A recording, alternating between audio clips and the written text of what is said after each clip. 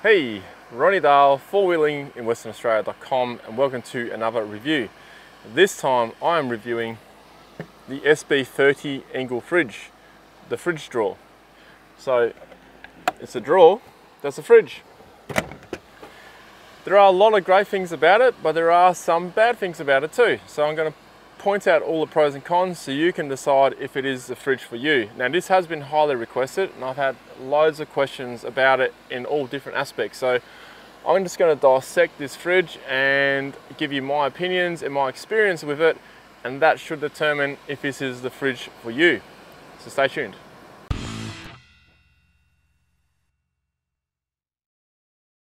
Okay, so firstly we'll start with a bit of product description.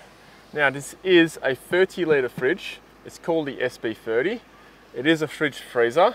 Now I haven't used it as a freezer given the purpose that I'm using it for. Now the purpose I'm using it for is the roadside snack stopper, because look, I do have this table here that comes out. So I'll pull over on the side of the road, pull the table out, open this fridge up and start making a sandwich or something. So what I use this fridge for, drinks, while we're there, why not? I am camping out here for a couple of days, so cheers. Whoops. All right, continuing on. Great for cans and great for like your cheeses, you know, kids yogurts, jam, that kind of stuff, eggs. All the kind of stuff you're going to use roadside, even like little dips and cheeses, stuff like that. That's what I use it for, and that's what I reckon this fridge should be used for. So therefore, I'm going to say that this fridge is a secondary fridge, it's not your main fridge. I have a fridge here, which happens to be another Engel, but look, Engel, ARB fridge, Waco, whatever, it doesn't matter. You want your other fridge to be your main fridge. This is not a main fridge, this is a secondary fridge. So in my opinion, I couldn't use one of these as a main fridge. I'd have to have a fridge like this one here, or like the others I mentioned. And this here then becomes my secondary fridge because it's my roadside snack stop. So I think I've made that point quite clearly there. In terms of size of the fridge, the dimensions will be on the screen now because I can't remember that, but it's roughly 400 wide, 250 high, 700 something deep. Now the fridge itself has a motor on the back which you can actually separate and put somewhere else, and I would actually recommend that because it does generate a bit of heat, and being in this black canopy like I have it in, it kind of gets a bit hot in there and the efficiency dies a bit. So I will get into that a bit more in the cons, but there are a lot of pros. Before I get to pros and cons, look, if you had this in a wagon or a vehicle that has, you know, an air-conditioned vehicle, something like that, this would be perfect. It'll, you know, it won't have to run as much as it will in a canopy like this. Now this canopy does get quite hot and is not very insulated, if you know what I'm saying. There's no air conditioning happening in the back here. So what it does is it draws air in here, spits air out here. So if the motor's at the back, it's going to get that heat in the circulation. It's not going to run as efficient as if it was in an air-conditioned wagon. That's the point I'm trying to get to there. Pros and cons, we'll start with the pros. Roadside snacks. Out she comes. Let's make a sandwich. Doing all kinds of things with it. It is so convenient and so handy.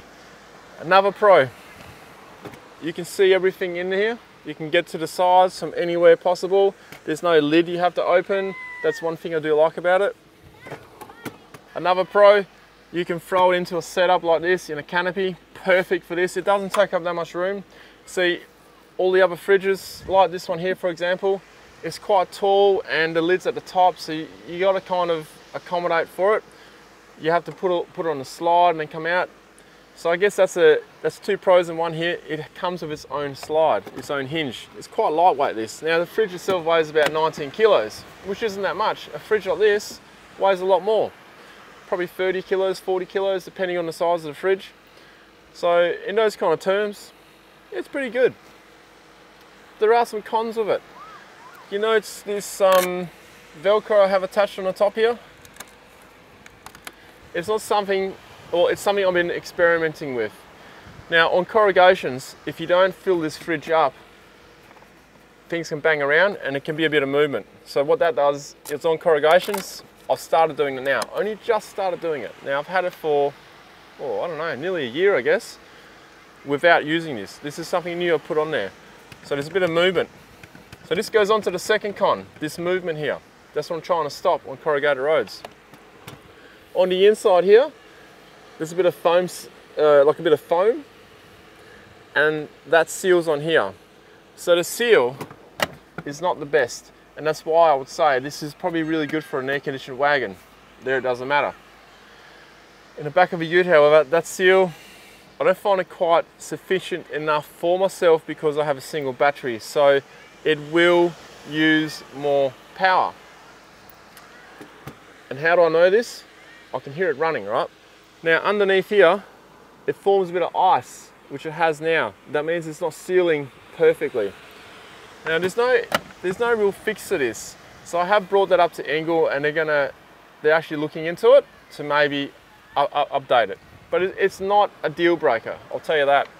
Another thing, this control knob here, if they could move that to the door, you could then get taller cans over here. Because as you can see here, you slide and open, everything that's here is going to get caught on it. Honestly, that is such an easy fix. To my mind, it's an easy fix. If Engel, if you can fix that, this fridge, you're going to improve it a third, I reckon, a third of its usefulness. Because, here's the reason. A 500ml can, which you'll see on your screen because I don't have one here, fits perfectly here, okay? But only on the edge, because on the two edges, it has a little cut down for cans, right? So 500ml can fits perfectly. Even your tall jars of olives, you know, those kind of things that are a bit tall, anything the size of a 500ml can fits perfect down this side. Now it has this cutout on both sides, but this control unit is in the way, so you can't put those cans here. And also things get a bit caught here on this side, so you have to work around it and sort of pack it in a certain way so it doesn't get caught here. So if they can move that, it'll improve this fridge immensely. I'm going to change my setup pretty soon on the whole ute, and I'm telling you this because would I put this fridge back in? Hell yes I would. This fridge is so convenient. All the cons I've mentioned to you, they are outweighed by the usefulness and the convenience by this fridge. There is one thing I will have to do, but that is upgrade my battery in the back, because I have two fridges running. It draws twice the power. Look, you can have a fridge the size of these two combined in one fridge. It will draw half the power. It's kind of amazing how that works. You've got two motors working, right? So therefore, I'm using more power. So yes, this is going in the next setup. And would I recommend it to people?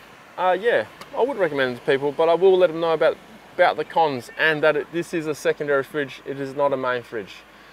So I hope I've answered those questions for all those people who have been asking, because there's been a lot of you guys. And yeah, thanks for watching. And if you want to support any more unbiased reviews like this, support patreon.com, subscribe here, and I'll see you in the next video. Cheers. Hey, should I do a review on this one? I haven't done a review on that one yet. Or my old ARB fridge. Do you want a review on the old one? Let me know. Comments below. Cheers.